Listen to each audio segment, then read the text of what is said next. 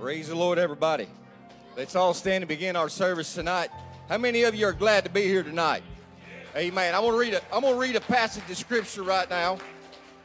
Psalms 27, 1 through 4 says, "The Lord is my light and my salvation.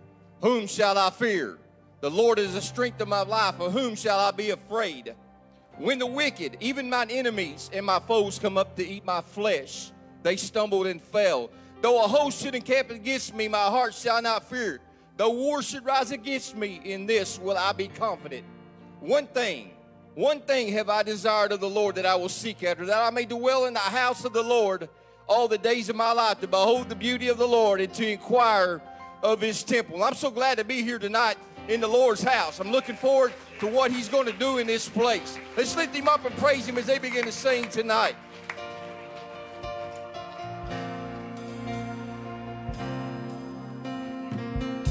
Just a little while longer, I wanna pray.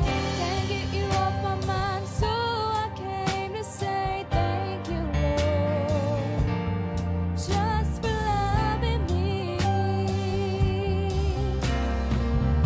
Many times I do forget every need that you have met. Oh, thank you, Lord. I know you're showing me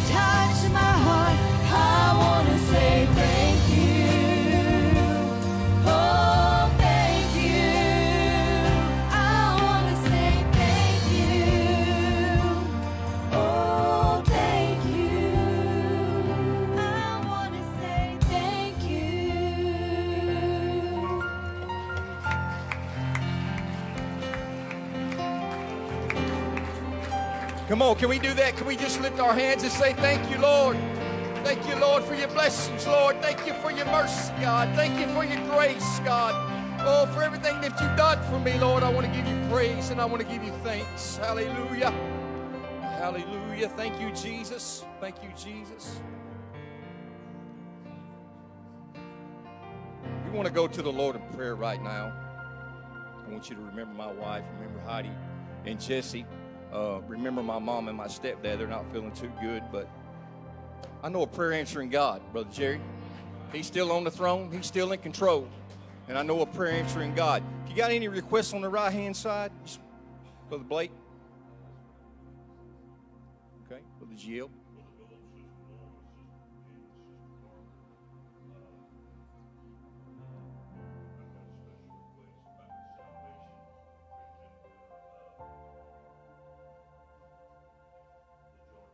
The Arnigan family, yes, yes. All right. Sister Heather? Okay. Okay. Sister Crystal?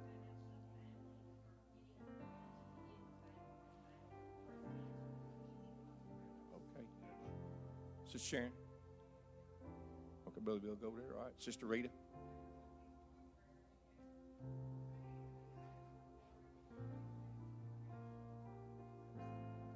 Sister Rhonda? Okay. Sister Scarlett? Okay. Middle section? Sister Eloise? Okay. Yes, sir?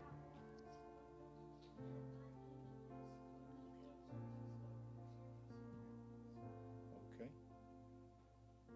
All right. Childlike faith, that's what it's all about. Sister Margaret?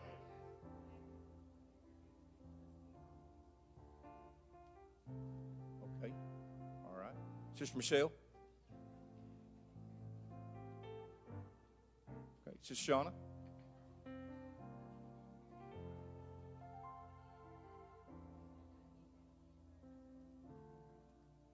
Okay. On my left? Yes, sir? Okay, all right. Okay. A lot of cancer. Yes, ma'am. Okay. Sister Marie.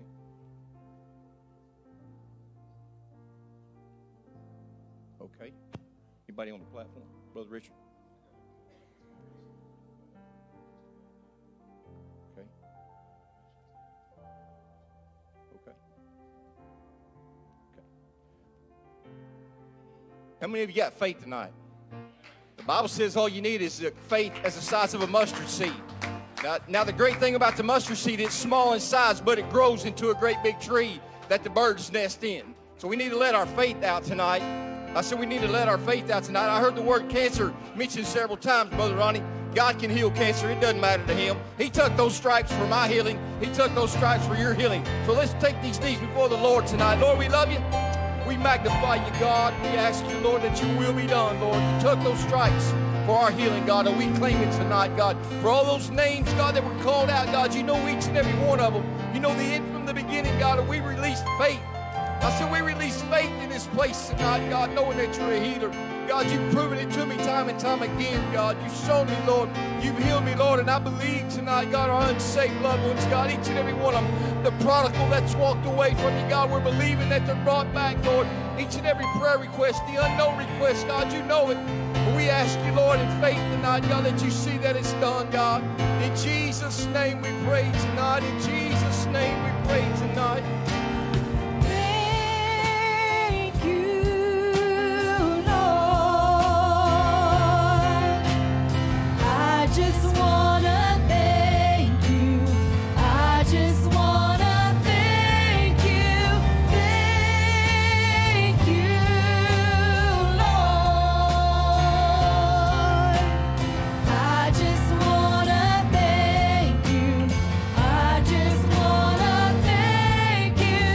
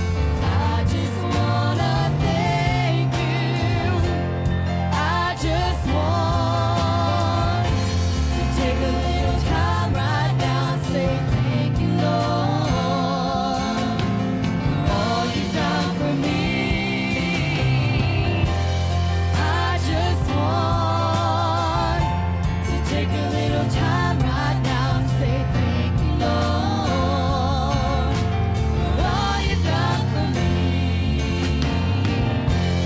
I just want to take a little time right now and say thank you, Lord, for all you've done for me.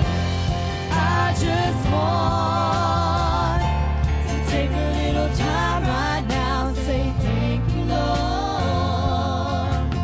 for all you've done for me.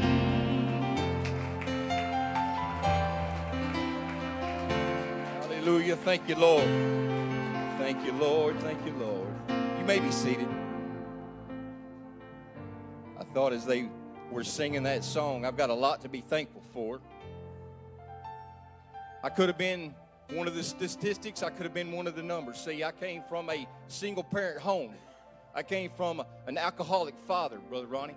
I could have fallen by the wayside, and I could have turned up a whole lot different, but God got a hold of me when I was 12 years old. And my life's never been the same, and I thank Him for that. I thank Him for that. Never went without a meal. Never went without a home. Never went without a vehicle. I got so much to thank Him for. Sometimes it's just thanking Him for the small things that He does for us on a daily basis. So I've got so much to thank Him for tonight. We're going to take up offering at this time. And we're going to have Sister Scarlett put the prayer on the board. Or show the ways they give. Giveify, use that PayPal, available at riverbendpentecostals.com. Cash and checks can be mailed to Riverbend Pentecostals, 1031 Mill Street, P.O. Box 477, New Madrid, Missouri, 63869. Should put the prayer up. This prayer works, folks. It's a blessing. It works. If you'll repeat after me, upon the authority of your word, I have given, and it shall be given unto me. Pressed down, shaken together, and running over. I am a tither, and I give my offerings. I bring them today into your storehouse. Therefore, the enemy is rebuked. The curse is broken. I live under an open heaven. You pour out upon me such a blessing that there's not enough room to receive it. We receive jobs and better jobs, raises and bonuses, sales and commission, benefits and settlements, estates and inheritance, interest and income, rebates and return, checks in the mail, gifts and surprises, bills paid off, debts demolished, and royalties received. My whole family saved and serving God in perfect health and abundance, walking in divine favor and blessing. I am blessed going in, and I am blessed going out, and all that I do will prosper. In Jesus' name, amen. Bring your offerings, please.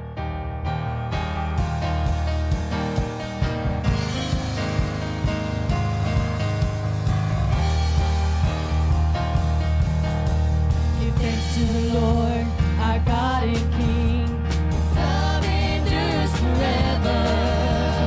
For He is good, He is above all things. His love endures forever.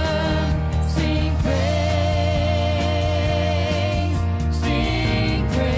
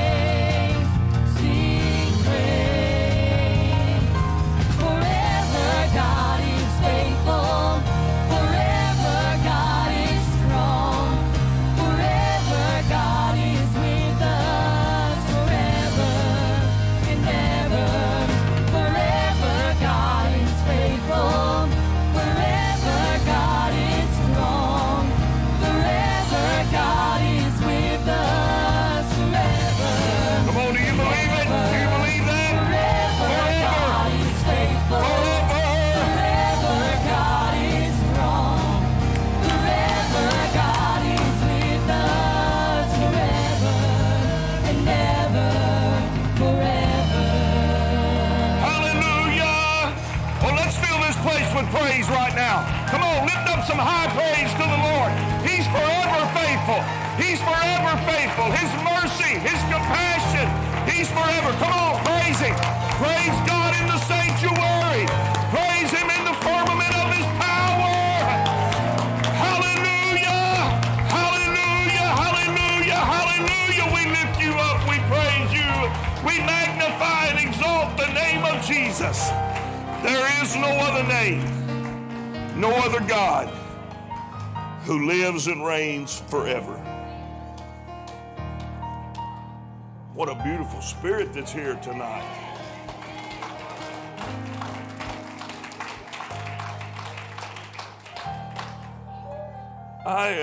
We're going to dismiss the children and the students in a moment, just in a moment here.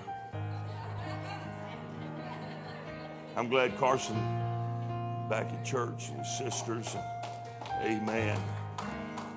We've been missing him, but y'all stand with us if you would, if you're able, just as an act of faith. And I heard Sister Sharon turn in prayer for Brother Bill Goddard, and I saw some pictures of him right before church, and he's in bad shape. And he has, from what I understand, not a good prognosis. And I remember a message he preached right here in this church about trophies in hell. It was an incredible message. And then he preached about Lazarus coming out of the tomb. And there was a reason, Brother Jerry, why he said, loose him and let him go, as he took off that old garment. And I want us to pray. I felt just standing right there just a second ago, I felt just a wave of a burden come over me. Now, I know God's a healer. I know He's a healer. I've been healed. All right, I felt the healing power of God deliver me, touch me. And healing was already taken care of at Calvary. He doesn't have to come up with any new way to move. It's done at Calvary. By His stripes, we are healed. It's done. But if you would, Brother Bill Goddard, pastors in Salisbury, North Carolina, very close friend of Brother Donnie and Sister Sharon, and I know circumstances have changed, but just this week I was thinking of Sister Karen singing Brother Goddard's favorite song. Somewhere between here and there's going to be a healing service. Brother Don Johnson used to sing that song, but I just feel like we can touch heaven right now. Do y'all believe we can? I believe we can touch heaven right now. And I believe God's going to move in His life. Let's pray with us right now in the name of the Lord Jesus Christ.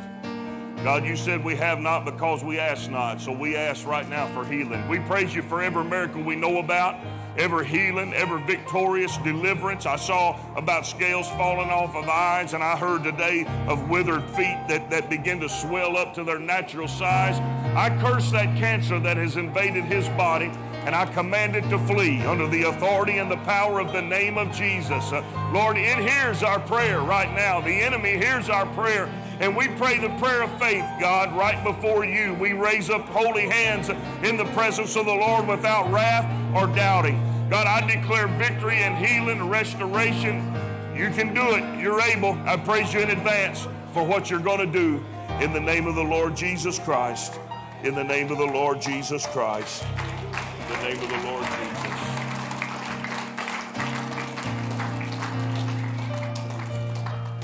Hallelujah.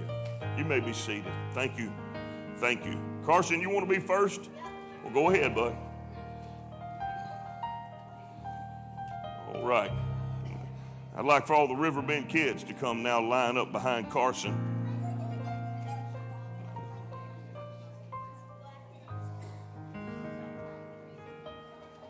Oh, here we go. Getting big. Danny boy just got about halfway up here and he crawdadded. He'll be fine. I'm glad y'all are here tonight. I mean, we have some new faces here. Aren't we glad they're here? Huh? Yeah. Let them know we're welcome. Amen. All right. Y'all going to be good tonight? Have a good class? Brother Terrence and Brother Blake are bringing the word. Y'all go ahead on back. Be good for them. Let the Lord speak to you. Yeah, you can take him back. You can take him back till he gets used to it. Yeah.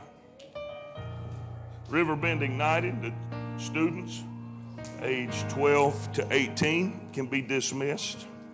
Did we have enough handouts, Brother Ronnie? Did we have enough? All right. Everybody got a handout that wanted one, I hope. And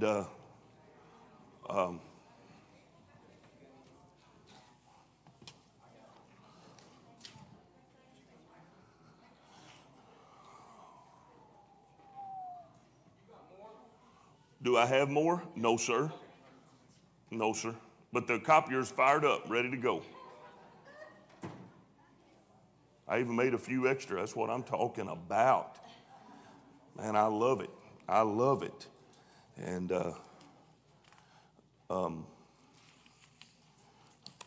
that's exciting. Thank you for coming tonight to Bible study. We're going to just keep moving toward the Lord and toward let me give you, can I give you a note of warning? Can I give you a word of warning? Be careful that you don't get distracted by anything. Don't get distracted. The enemy, there's a lot of good things happening. We have 4 more baptisms scheduled, 1 tonight. We have 3 more after that. That'll put us at 30 people that we baptized in Jesus' name this year. And it's just going to keep growing up. But don't get distracted. Don't get distracted, whether in the house of God or out there, because the enemy's going to distract you, and it may feel right. It may feel right, and you may feel justified, but be very careful, because if it is not aligned with what God is doing, you're out of the will of God. And that's all I'm going to say about that. I just feel it. I feel it strongly. And let me tell you something else before I even get into here. Pray to not be judgmental about anything toward anybody. And when you start praying, the Lord's going to show you we are a lot more judgmental with small things than we are with big things. And we form an opinion very quickly, knowing just part of the story. Yeah, I should be getting amens from everybody up in here. And I'll tell you about the only thing that gets me nervous when I don't get amens is got a whole lot of guilty folks. Like, oh man, why do you have to go and say that after I just been going a good mad today? I had a good one boiling up inside of me. Man, I cut loose with several zingers. And I saw a lot of stuff to upset me today, and I was feeling pretty good about myself. And now he said, stop. Well, that's the Lord telling you to stop, because you don't want to miss out on what God's doing right here. You don't want to miss out on it. Let's go to the word of the Lord. The book of Ephesians is written by the Apostle Paul to the saints. Everybody say the saints. Now let's review just a little bit. You're going to get this in your gizzard. Come on, I'm up here. Brother Ronnie done came through the door, and he got settled down, and about 3/4 of y'all was checking him out coming through that door.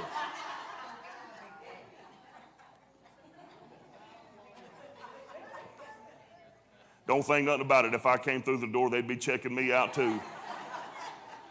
Because there's something about whatever's happening out there is always more important than what's happening up here. Because it can drag you just that fast. Right after I just said don't get distracted, Brother Ronnie came through the door, and it was like whoosh. I mean, I know he's a cutie pie and everything, but come on now. Yeah, somebody's back there saying, Lord, help us, or something like that. But I'm really trying to be light because I'm fixing to get right. And I want you loosened up just a little bit. And then we will move into You have to get to a place where you are constantly telling the Lord, change me, mold me, make me, bring me, chastise me. Has anybody ever prayed for the Lord to do that? I have. Because it's Sister Maria, must be something good there, because the book says he chastens those that he loves. I pray, Lord, don't let me be stupid. Don't let me miss you. Don't let me get in the flesh.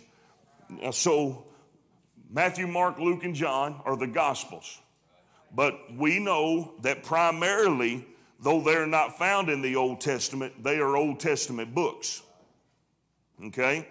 They are in the New Covenant after the 400 years of silence between the book of Malachi and the book of Matthew. But then there is the book of Acts, and that is where you learn how the early church was founded, formed, birthed. You learn how to get saved. Matthew, Mark, Luke, and John are the life of Jesus and the establishment of the disciples. The book of Acts is how to get saved, how the early church started. And Romans through Jude are written to church folks. Okay, that's so important to know who it is addressed to. And so you learn how to stay saved in Romans through Jude. And then Revelation is a mixture of some things that have already happened and a whole lot of things that are about to happen, why we know we better get right. All right? Anybody ever read Revelation and got scared? Not because you couldn't understand it, but because you could? Okay? All right? We're in the last days. We're in the last days. So what we're teaching tonight is how to make it. So the book of Ephesians is written by the Apostle Paul to the saints at Ephesus. With saint, of course, referring to believers or the people of God. But the word saint literally means holy one. And it speaks of one who has been set apart for sacred service to God. That has got to be established. Get rid of the mentality that the pastor wants you to get right so he looks good. It's not true. We got to all get right so God looks good. Okay? We have been set apart for sacred service to God. He has a vested interest in us being right. Not being cool, not being happy, but being holy and being right. Now, clearly, this epistle is written to those who, following in the steps of the apostles in hearing, believing, and through obedience, have received the gift of the Holy Ghost. You can look that up for yourself in Ephesians 1, 12 and 13, Ephesians 2, 1 through 6. The Apostle Paul very clearly says, we preached to you what we heard, and you believed it, and you trusted, and you were sealed with the Holy Spirit of promise. And then he goes on in Ephesians 2 and 1 through 6, also give us a glimpse into the life of what these church folks used to live. Okay? It gives us a glimpse into the life they once lived. And it is a life, and I'm summarizing very quickly because I want to get into the meat of this, but it is a life that was guided by the course of this world. And the enemy of our soul, he's referred to in Ephesians 2 as the prince and the power of the air. That is the devil. That is the enemy. He's a liar. He's a stinker. He does not like you, and whatever you get from him is going to be a lie. All right? But that when we live for self, we're really living for the devil. Our flesh aligns with hell. Our spirit aligns with heaven. Period. End of discussion. That's the way it is. It was a life governed by the desires of our flesh and our mind. A life separated from God and dead in sins. But now, grace has afforded them the opportunity to be resurrected with Jesus Christ through faith. And when you are born again of the water and of the Spirit, you are, through faith, a new creation, empowered to accomplish the will of God, which is our purpose from creation. You will hear me say that a lot, and I hope you hang with me. I know I'm covering a lot, but you're born with a purpose. You had a purpose before you were born. Sin messed it up. Jesus Christ came to fix it and to empower us to accomplish the will of God, which is our purpose from creation. The Ephesus church is a microcosm of the church as a whole. It is men and women who once served sin to the fullest, estranged from God. They have now been brought together as the church. And hear me as I tell you, there is a church. There are not many churches. There is a church. How do we know that? I'll make sure you believe me. How do we know that? Where does it say it at? And I say also unto thee that thou art Peter, and upon this rock I will build my church. Matthew chapter 16, and the gates of hell will not prevail against it. There is a church, the ecclesia, the called out body of believers, born again of the water and spirit, cleansed by the blood of Jesus Christ, and launched into ministry to fulfill the will of God. There is a church built on the rock. All of them aren't built on the rock. I'm going to preach this again very soon, but everybody ain't going to heaven. I wish they were, but everybody ain't going to heaven. And the Lord is not going to adjust the path so we can all make it easier. He does indeed say, I feel like I'm wading a little bit, but I'm going to wade. I'm stepping high. I'm kind of a tall feller. We're going to make it. The Lord has, through faith, changed these people into a new creation, empowered to accomplish the will of God, which is their purpose from creation. He has brought men and women together who once served sin to the fullest and brought them together as the church, built upon the rock. And the rock is the unshakable revelation of who Jesus is. Again, Matthew 16. He said, whom do men say that I am? Some say you are Elijah. Some they say they are Messiah. Some say you're John the Baptist or one of the prophets. But whom say ye that I am? Thou art the Christ, the Son of the living God. And he said, blessed art thou, Simon Bar-Jonah, for flesh and blood has not revealed that to you, but my Father which is in heaven. And I say also unto thee that thou art Peter, and upon this rock I will build my church. Okay? The rock is the knowledge of who Jesus is. The Peter was not the rock. Okay? He was not the rock. The knowledge of who Jesus is the rock. You got to know who he is. Okay? This church is built on the unshakable revelation of who Jesus is. And we, as, Lord help me, as the creation of God, recreated, if you will, Brother Jerry, from not just his physical image, but to his spiritual image, we reflect the creative power of God through the infilling of the Spirit and baptism in Jesus' name, because baptism buries the old man, and you rise to walk in newness of life filled with the resurrecting power of God. And we are established, the church is established as an entity of faith, hope, and love. Why does it matter in those? Because those are the only three things that abide. Now abideth these faith, hope, and love in an unending crescendo of living praise. Hear me as I tell you, every day you live, every breath you take, you are a reflection. You are designed to be a reflection of the mercy and the grace of God. Every day that you live, you are to be a living praise. And there is something beautiful when we are created in his image, born again of the water and of the Spirit, and then we willfully, freely, and gladly open our mouth and lift our hands, and our words align with who we are. You are a child of God, and you were created to do his will. I don't know who I was talking to the other day. Maybe it was Tuesday night. But I don't care what you do for a living. That ain't what you're born to do. You were born to be a witness for Jesus Christ.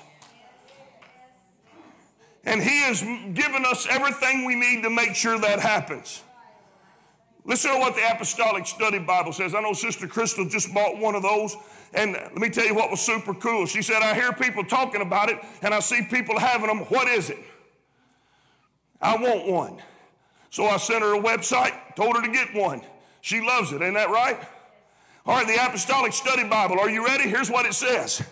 In essence, the blessings and reality of the future kingdom are reaching back into the present, informing and empowering the church to serve as a living witness of the coming kingdom. Did you get that?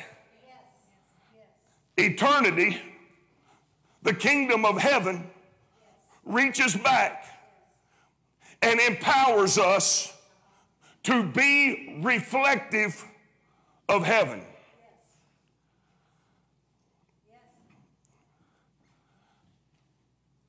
You know what that means? We better tighten up. Seriously. We better recognize who we are, Sister Maria. And that we don't have the option of putting on our worldly clothes and taking them off and putting on our godly clothes. And I'm speaking figuratively right now, though literally applies as well. We don't have the option to have a dual nature, which was an easy way out in a lot of, I don't want to delve off into it, but there was a strong religious movement even in the doctrine of the Nicolaitans that it talks about in the book of Revelation lends itself to this same ideology that says I am a two-part human being. I am spirit and I am flesh, and they don't cross. So I can be right with God and right with me at the same time. Isn't that what a whole lot of people live? Think about it. I can be saved in many arenas and nothing change in my life. Let me tell you something, honey. I love them people. God help them people. We need to reach them people. But that way ain't the way the Lord rolls around here.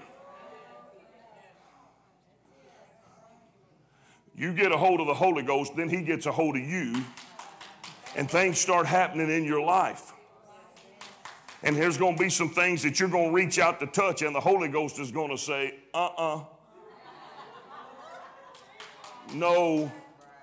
And let me tell you something, Brother Ronnie, there's a loosening of the power of God that may turn loose in this place tonight that will energize the recovery ministry when people will realize that as they submit themselves to God, I can't stick a pipe in my mouth no more. I can't put a bag in my pants no more. I can't go to the liquor store no more. I just can't do it. Even though my flesh wants to, the Holy Ghost says I can't.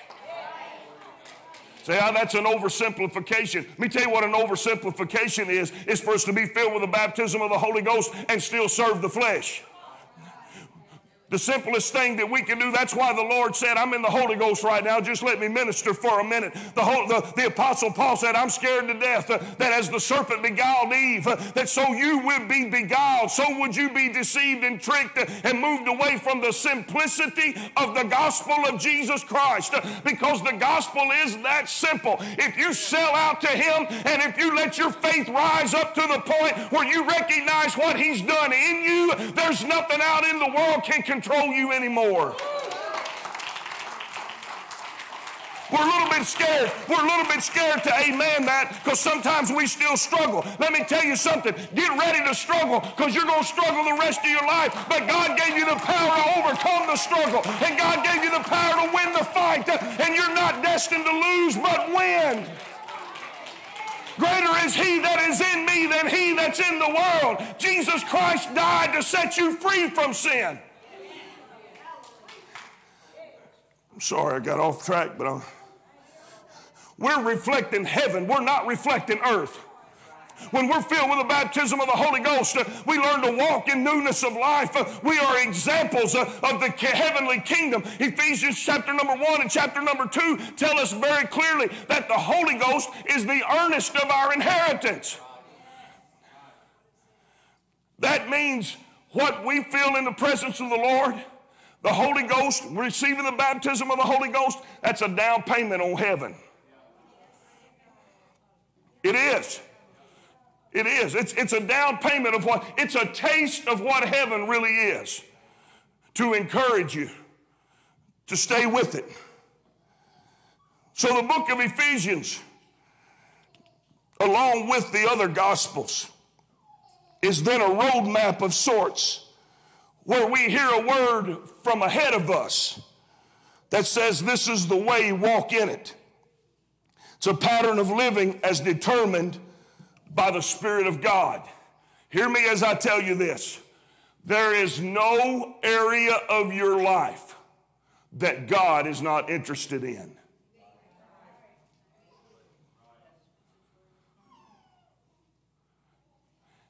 You reconcile this. How could he be diligent enough to number the hairs on your head and have areas of your life that you can keep from him? It's not possible, Miss Jane. It's not possible.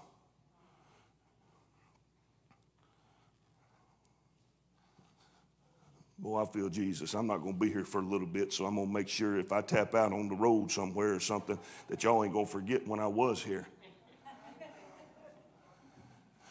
Everybody with me right now? What the church is? We are a representation. I felt so. Let me see if I can say it. I want to say it right now. It's going to come to me. It's going to come to me. It's going to blow your whole thinking about. There is nothing wrong with people struggling and still coming to the house of God. That is not a hypocrite. And if you call them a hypocrite, you're an idiot. I got that from the Jeff Arnold School of Pastoral Ethics.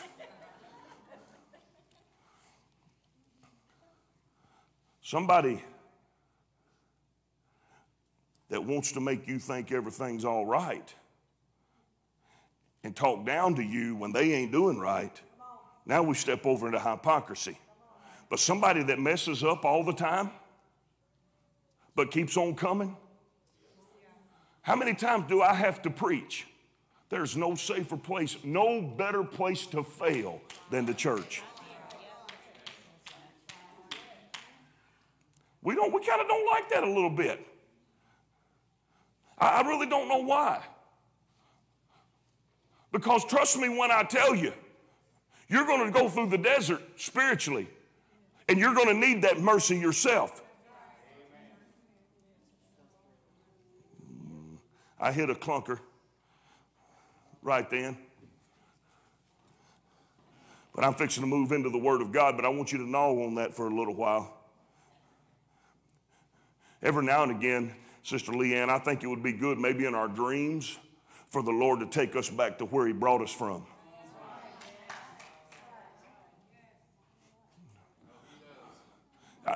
I know he does. But we need to acknowledge it and wake up and say, thank you, Jesus. Thank you, Lord. Thank you, Lord, for reminding me where you brought me from. And if you brought me from there, all this stuff I've been noticing, ain't no big deal. Ain't no big deal. Are you ready to get into the word of the Lord? Ephesians chapter 5, verse number 21. I wanted to do about 5 verses, but I didn't have time. Matter of fact, I don't know if I got time to do one.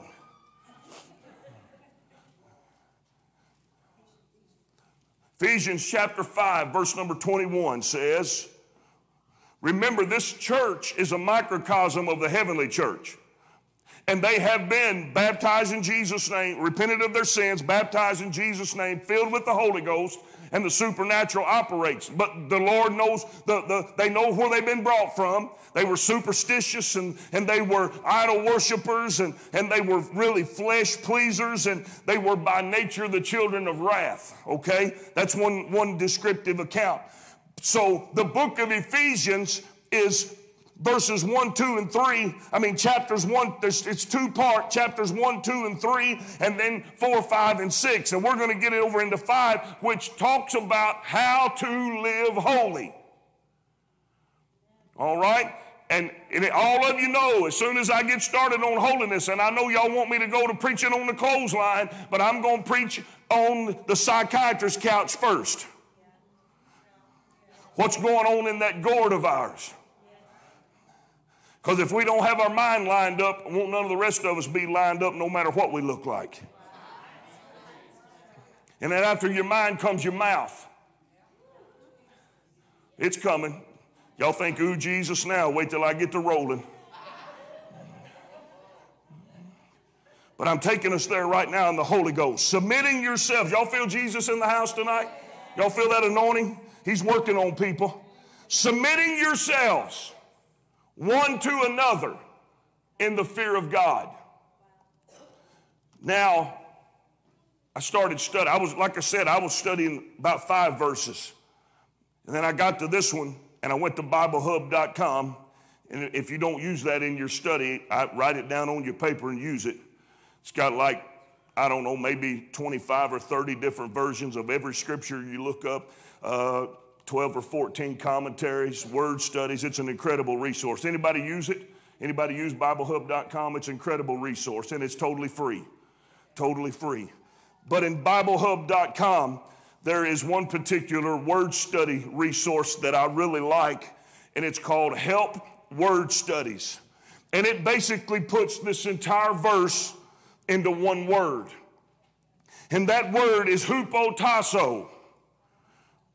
And it is a compound word. And the first hupo comes from the original word hypo, which means under. And tasso is the second part, which means arrange. So in effect, Ephesians 5:21 says, live under God's arrangement. Under God's arrangement. Now, what exactly does that mean, you might ask? Well, let me take you there. Colossians chapter 1, verse number 15. Talking about Jesus. This is some doctrine. I want you to get it. This is some powerful apostolic doctrine. Who's he talking about? Verse 15, Jesus is the image of the invisible God. Now, Ellicott's commentary said that word image is used in the New Testament for real and essential embodiment as distinguished from mere likeness. Did you stay there with me? God bless you. You stay there with me? It means that Jesus Christ was the real and essential embodiment of the invisible God. He was not just like God, he was God. He was God. Now, it says Jesus is the image of the invisible God, comma, the firstborn of every creature. Now that properly rendered would be written, he was first among others who follow. He was first among others who follow. Yes, hear me as I tell you. If you're called a Christian, that means you fit the bill.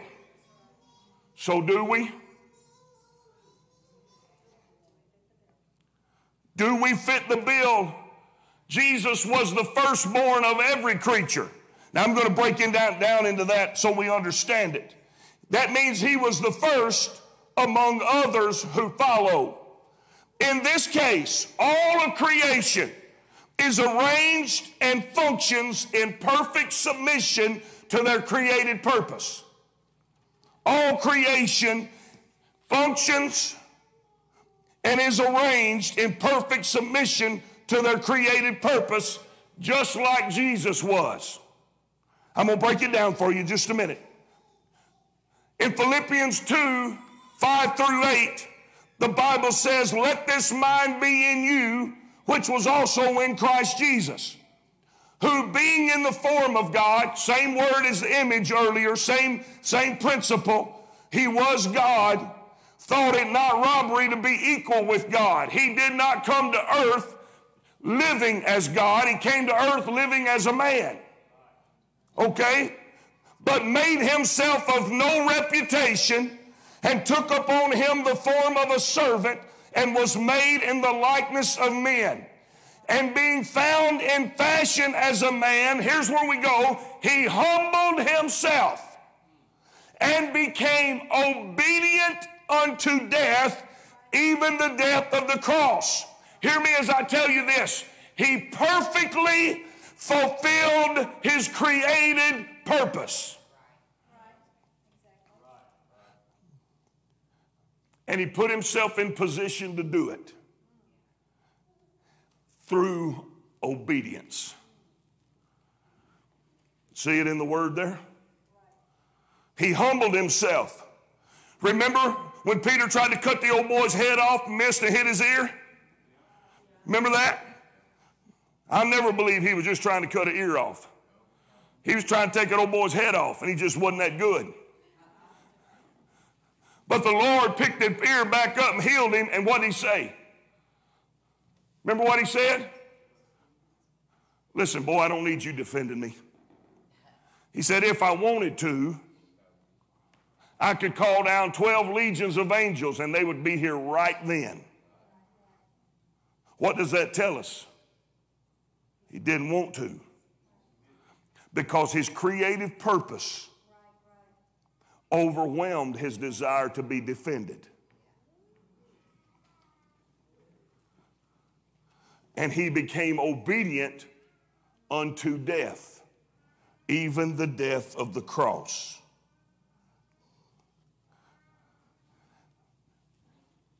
Now, how do you reconcile what I just told you with that Jesus Christ is the firstborn of every creature?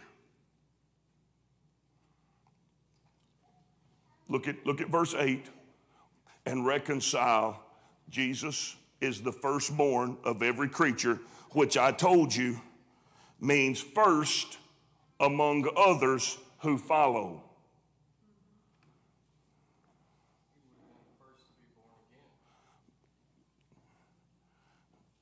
Yep, but you got ahead of him. What's 8 say? He is obedient unto death, which the death was his purpose. After that, it was spirit. Well, not completely. The burial was on Joseph of Arimathea.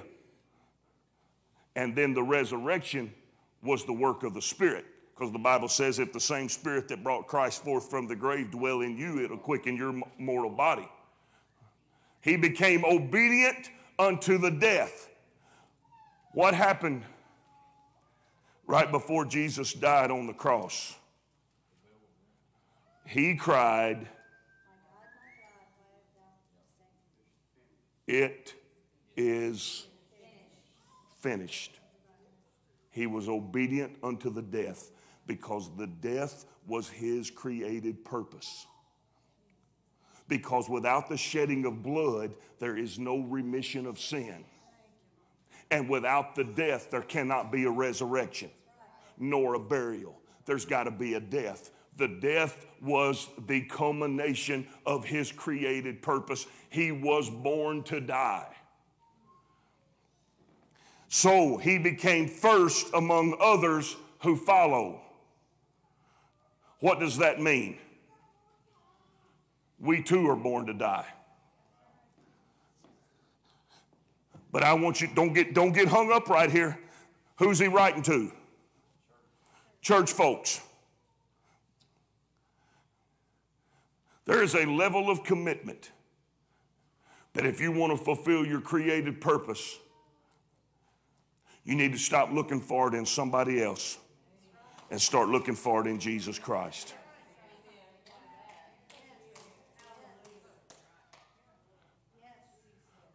Because we'll find somebody, Brother David, we'll find somebody that will allow us, Brother Ronnie, to justify doing less than our best. But the only thing is, the Lord said, if you measure yourself among yourself, that's unwise. You know why it's unwise? Not because it's wrong, but because you're going to fall short of your created purpose, measuring yourself by somebody else. We've got to measure ourselves by Jesus Christ, because he is the first fruits of every creature. Now hear me when I tell you this. Verse number 16. Y'all having fun? Man, I'm loving this. This is incredible. I love it. I've been waiting all day to get here. For by him, by who? Jesus Christ, were all things created that are in heaven and that are in earth, visible and invisible, whether they be thrones or dominions or principalities or powers. All things were created by him and for him. Now, without getting into a oneness expedition, by him. By him. For by him were all things created that are in heaven and that are in earth, visible and invisible, whether it be thrones or dominions, principalities or powers. That you can see and that you can't see. In the heavens or in the earth. All of it was created by God, by Jesus Christ. Now, I don't want you to get confused. I'm not preaching dualism, nor am I preaching the Trinity. Jesus was God manifest in the flesh, but he was also fully man. Okay? Now look here. Jesus Christ, the manifestation of the living God, is the measurement by which everything was created. Now, what do I mean by that? Here's what I mean. A perfect creation, perfectly ordered to fulfill a perfect purpose. When the Lord said, let there be light, and there was light, when he hung the moon in the sky and the sun in the sky, when he hung the planets where they are, and when he set everything where he wanted, he did it according to the measurement of Jesus Christ. What measurement's that? Him being obedient unto death. He never woke up a day out of the will of God. Now, are you seeing what I'm talking about? As Jesus lived his life, so functions the world.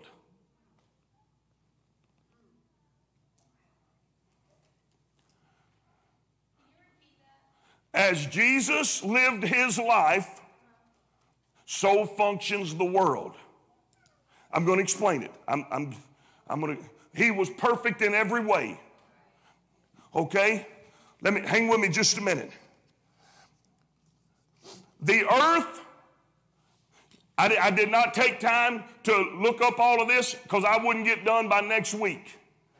But you're welcome to look up at it yourself. The earth spins on its axis at the perfect slant. If it moves any at all, we all fly off into space. It moves on it rotates at the perfect speed for the seasons and everything to work just like they are. You with me? You follow me? The moon works just like it's supposed to and sets in the perfect place so its gravitational pull makes the tide go in and come out. Works perfect. The planets align perfectly. The earth, you can look this stuff up, it's science, you can look it up. The earth is in the perfect distance from the sun. If it was any closer, we'd burn up. If it was any further, we would freeze to death. Brother Ronnie, it's perfect. It's all perfect. And it's all by Jesus Christ.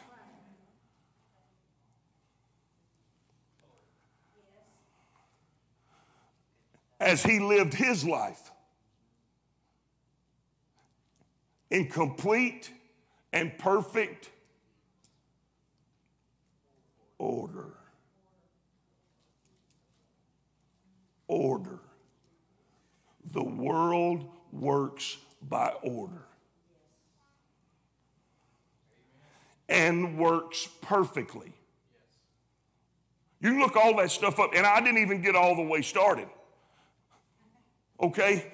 It works perfectly.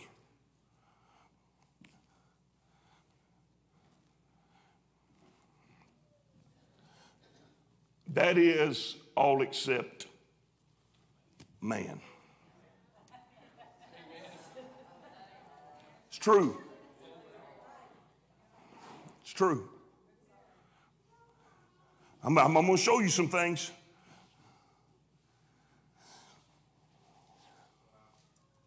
It is mankind, God's crowning achievement,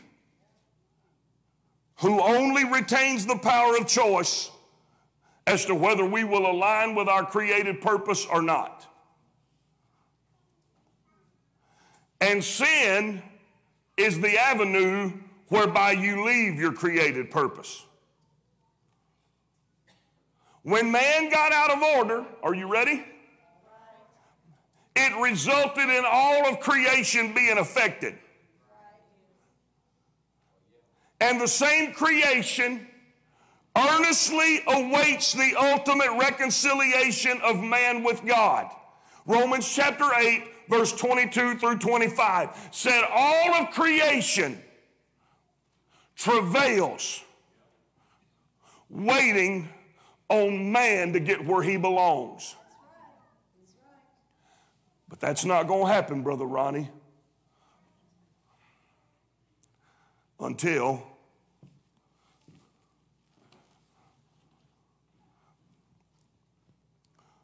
so when this corruptible shall have put on incorruption, and the mortal shall have put on immortality, then shall be brought to pass the saying that is written, death is swallowed up in victory. Now, we like to shout that because that we ain't going to die no more. You know, we're going to go to heaven and we're going to live forever. But guess what? I, John, saw the holy city, New Jerusalem, coming down from God out of heaven, prepared as a bride adorned for her husband. And I saw a new heaven and a new earth. Let me tell you something, honey. Before sin, the trees didn't die. The bushes didn't die. The sharks didn't die. The lions didn't have to fight one another. You didn't have to worry about a mangy dog come running after you when you visited somebody. Everything that has happened out of order is our fault.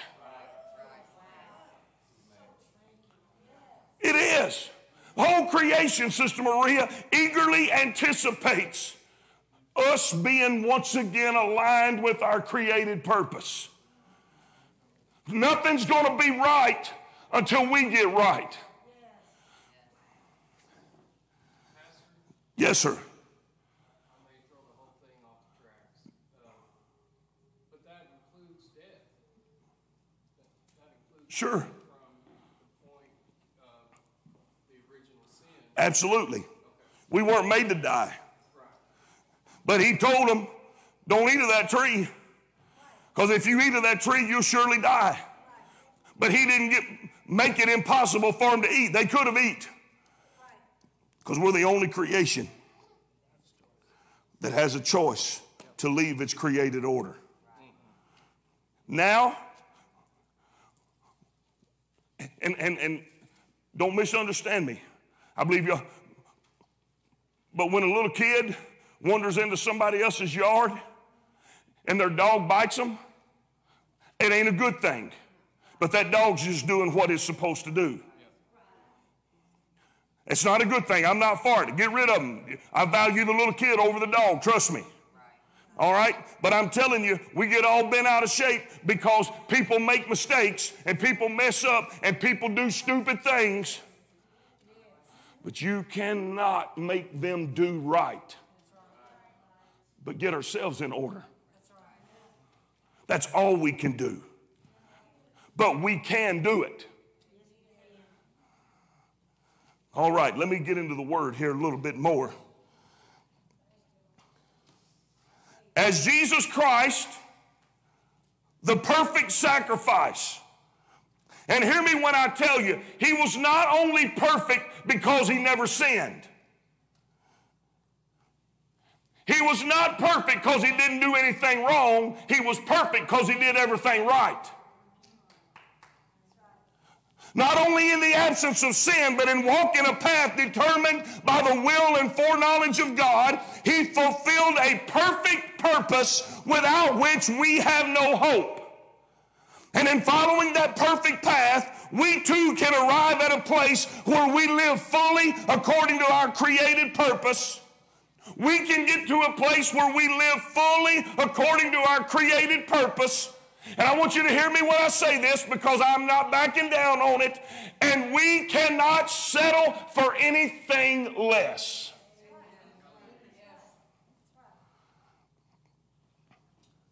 Every obstacle to us living under God's order has already been rendered powerless. There is no power on earth that can force you out of God's order or living under God's arrangement. By him were all things created. Everything operates as it was created, including the devil and his angels, the spiritual and the natural realm. By him and for him. I started to put this in there and I didn't. But Isaiah 54:17 says, no weapon formed against me shall prosper. We like to quote that. But if you read a couple of verses up before that, he said, I'm the one that created the waster to destroy. Said, I created the bellows that blows the coals that lights up the fire in your life. Okay? Everything was created by him and for him. We have no purpose outside that which was established in Christ Jesus before the world began. Ephesians 1:4. Verse 17, and he is before. I love it. I'm going to get excited, man. I want to get done. But I'm just having so much fun. What do y'all think? Y'all enjoying this? It's some good stuff? Huh? Boy, I'm having a ball. I'm having a ball.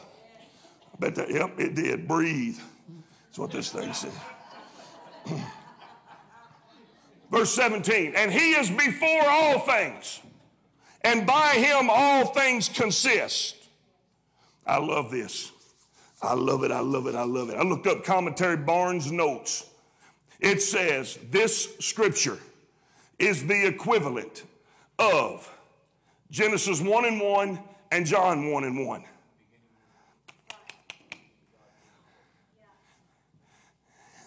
That's what Barnes' note said, which is strongly Trinitarian. Says it's the equivalent of Genesis 1:1 and John 1:1. Genesis 1:1 says, in the beginning God created the heaven and the earth. John 1:1 says, in the beginning was the Word. The Word was with God and the Word was God. In the beginning. And Jesus Christ is before all things. But he didn't incarnate himself until he was born in a manger in Bethlehem. Brother Larry, he was God from the beginning. But everything God made was with Jesus in mind. Why is that? Because Jesus Christ is the only way we can connect to God. Without Jesus Christ coming in the flesh, the man Christ Jesus, Miss Jane, we cannot relate to God, nor can he relate to us. Oh, let me get here. Let me get here. That's the equivalent of Genesis 1:1 and John 1:1. Completely destroys anything but the oneness of God. All right? By him. By him. There's that again. Same thing. By him. By Jesus Christ. All things consist. That is the Greek word sunestemi. And it means to be compacted all together.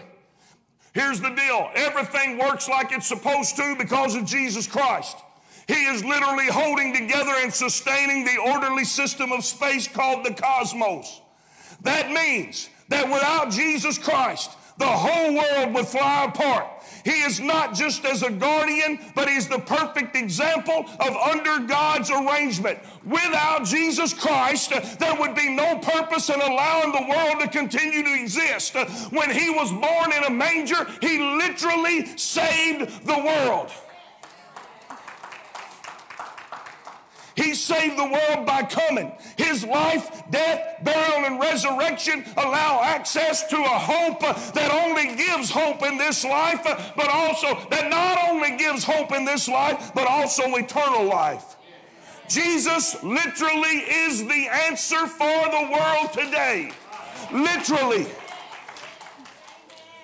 But any life lived out from under God's arrangement is out of order and destined for death and eternal damnation. Eternal torment in a devil's hell. Yes, ma'am.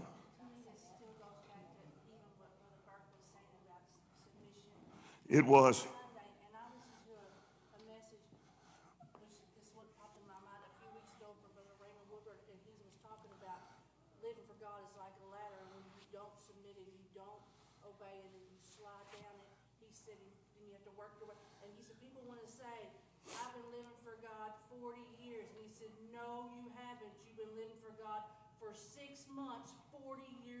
That's right, I've seen that. Yeah, doing the same thing over and over and over and over again. And that is true because we live a life out of order. And then we want it to be God's fault.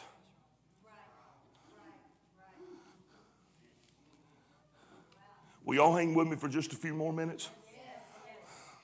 I'm coming down the home stretch. 1 Thessalonians 5:23.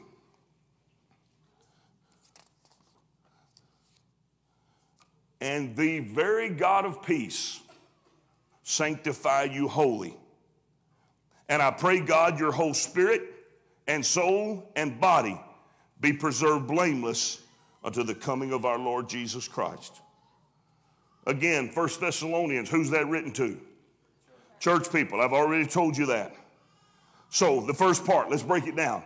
And the very God, that's talking about the God. Himself, literally translated himself, fully and completely God. I am that I am, the God of creation. El Shaddai, Elohim, Jehovah Nisi, Jehovah Shammah, Jehovah Sidkenu, and Jehovah everything. That very one, not another one, not a mini one, not a partial one, the God of peace. That comes from the Greek word irene or irene, and it means wholeness, or when all essential parts are joined together. So the very God of peace, the very God of creative order, the very God that makes everything in the world work like it's supposed to. Listen, Brother Jerry, the ocean can't go past where he said let it go. I know there's tsunamis and stuff that happen, but Amanda and I were in South Carolina on vacation. Has anybody ever stood by the ocean and got scared? Me. Oh, it's big. It's scary. It's scary. But you know what? It's only going to go as far as he says it can go. There's a reason why, Brother Jerry, they can build multi-million-dollar hotels right on the edge of the beach, because it's proven it's only going to go that far. Thousands. There are places in the ocean that no human's ever been. We're talking 5-6 miles deep, but it stays right where it's supposed to. We're the only ones that haven't. We're the only ones that haven't. But he'll fix it so you can. Look here. The very God, the one that said, let there be light, and there was light, that's the one that's going to work on you. He don't send a worker or somebody beneath him. When you get touched, it's the God of peace, of wholeness, when all essential parts are joined together. And the very God of peace, sanctify. That word means make holy. So he's doing a work in me. And he's making me holy. How does he know what holy is? Because he's holy. I'm called to be holy. Right? I beseech you therefore, brethren, by the mercies of God, that you present your bodies a living sacrifice, holy, acceptable unto God, which is your reasonable service. Look here. The very God of order, the very God of peace, he is going to put you where he wants you if you let him. Because he can do nothing else. But Sister Maria, we can't do that without his Spirit within us. Because without his Spirit, we're unregenerate. We don't know right from wrong. We don't. How many tried to be God in your life before? Every hand in this room ought to raise up. How many passed? Not one. We all flunked. We all flunked out of God's school. Look here. Look here. And the very God of peace sanctify you holy. The very God of order put you back together, make you holy, make you right. Can't nothing do that but the Holy Ghost. You can't be good enough. You got to have the Holy Ghost. Okay, you got to have the Spirit of God in you. If you don't have the Spirit of God, you don't belong to him. That's the book. That's the book. I feel the Holy Ghost moving in this place right now. And I pray God. Whoa, I jumped ahead. Sanctify, make you holy, because look at this word holy. I put a bunch of stars by it and then I skipped over it anyway. Holy, that means all of it. All right? It comes from the Greek word holoteles, and it comes from a compound word. Holo means whole, and telos, did I write it down on your paper? End purpose.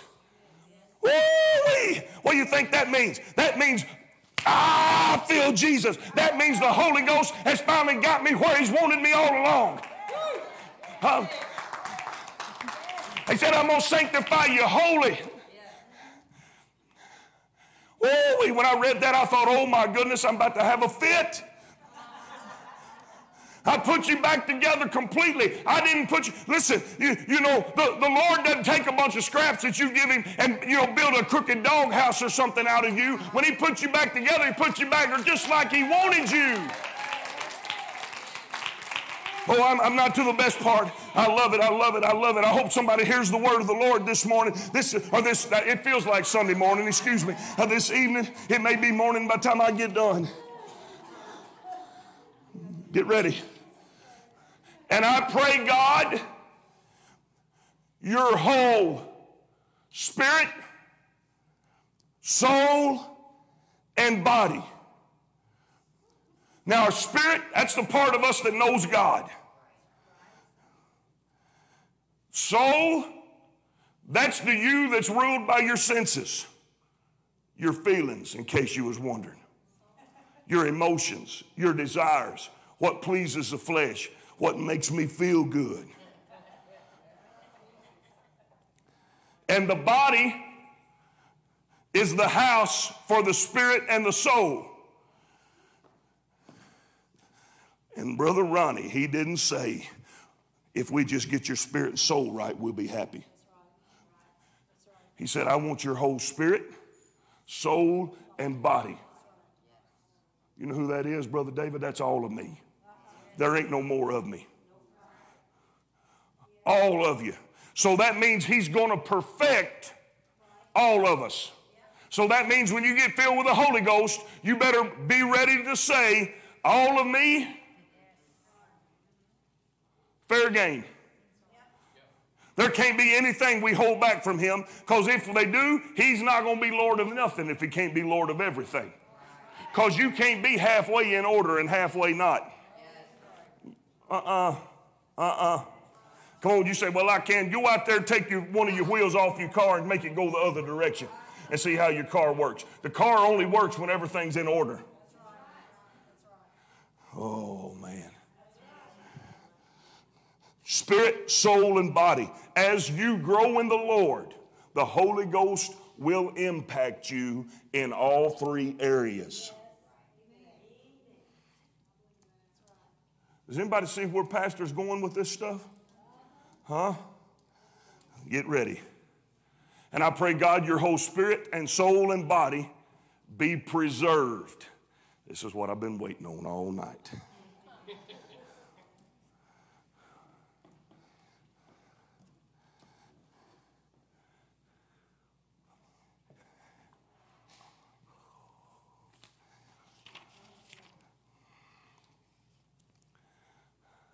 I've done taught this like 10 times. I ain't never found this. The Lord was saving it till tonight. And I pray, God, your whole spirit, soul, and body be preserved. You ready? It means maintain. It means guard. And I love it now. It's highlighted on your paper in bold letters. Keep intact, blameless until the coming of the Lord. That means at the top of the verse, he put me back together. And at the bottom of the verse, he kept me that way.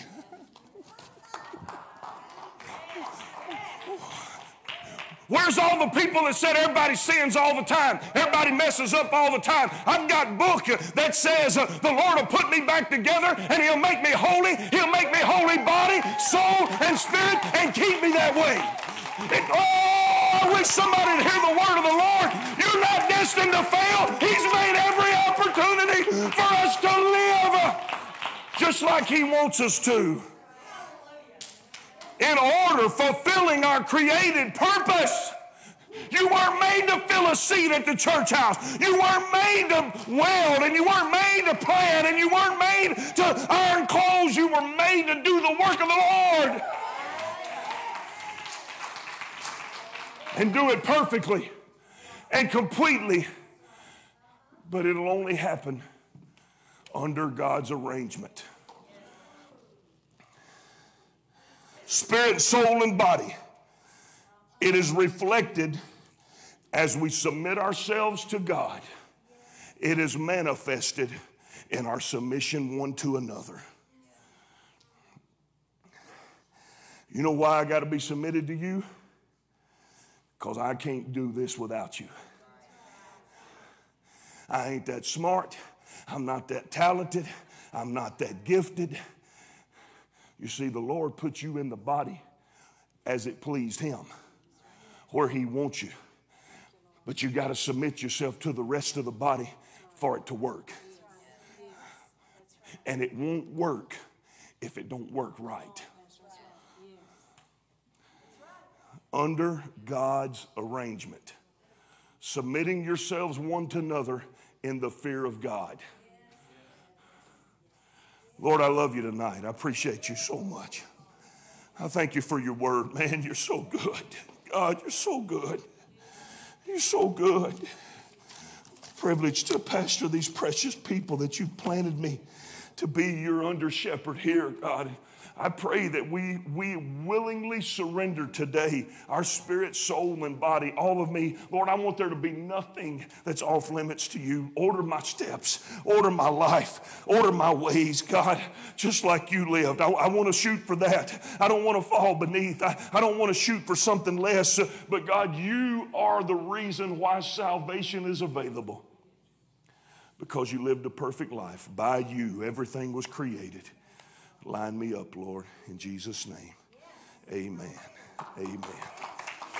Praise the Lord. Deborah's going to get baptized. I didn't get to tell y'all this. I didn't get to tell y'all this Sunday, but Brother Ronnie was, tell that real quick. When she said, I already done that. When she said, I already spoke in tongues. Oh, yeah. Yeah. Well, I went back to she, well, before I brought her up there, Brother Mark. Y'all pay attention, Brother Ronnie, not me. Y'all. I went back and I said, I don't want to push you, but if you want anybody to pray for, we can get somebody to pray for. She goes, I just want to be relieved of the desire to do drugs. And we came up to the front and everybody laid hands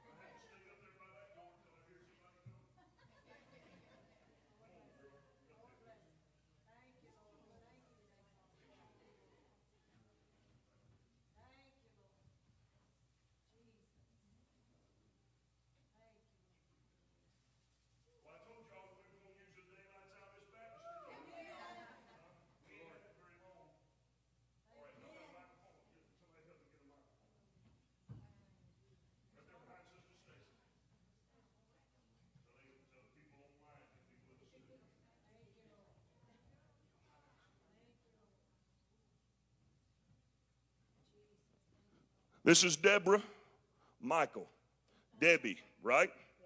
All right. She's going to be Debbie Michael Jesus when she comes up out of this water.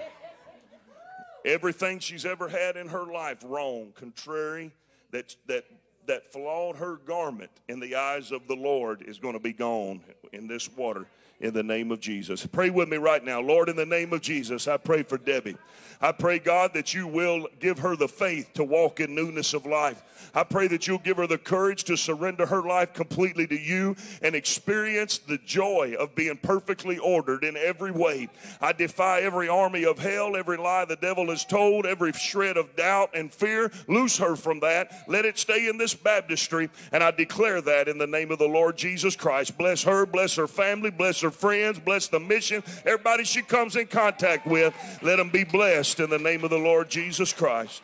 Amen. One of y'all want to hold that for me? Got to get over here close so they can hear me. Hold your nose with one hand. Touch your other hand right there. Deborah Michael, upon the confession of your faith and the teaching of the apostles, I now baptize you in the name of Jesus Christ for the remission of your sins, seeing you've already received the gift of the Holy Ghost. In Jesus' name. Believe it, believe it. That's all right. That's all right. Ain't nothing wrong with that. Worship. Praise the Lord. Hallelujah. Hallelujah.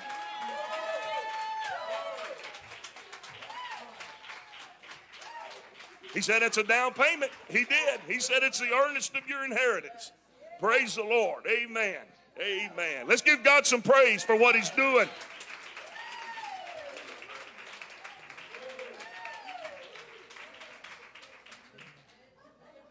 Amen. Amen. Sunday morning at 10 o'clock, that'll be Elements class. At 11 o'clock, remember, I won't be here, but I'm expecting all of y'all to be here. If you can, please be here. We love you. God bless you. You're dismissed in Jesus' name. Thank you.